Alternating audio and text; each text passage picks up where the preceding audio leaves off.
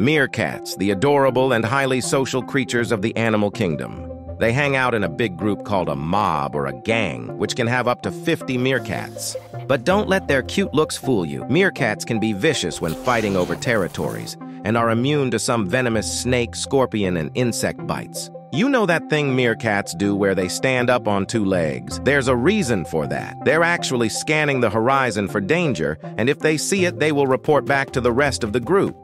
They'll often find a higher point to do this from, like a termite mound, a rock, or even a person. They will usually pile on top of each other in their sleeping chambers in heaps, snuggled on top of each other for warmth.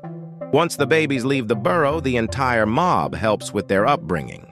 But each baby meerkat will be assigned a personal mentor who teaches them important life skills like where to dig for grubs and how to disarm a scorpion.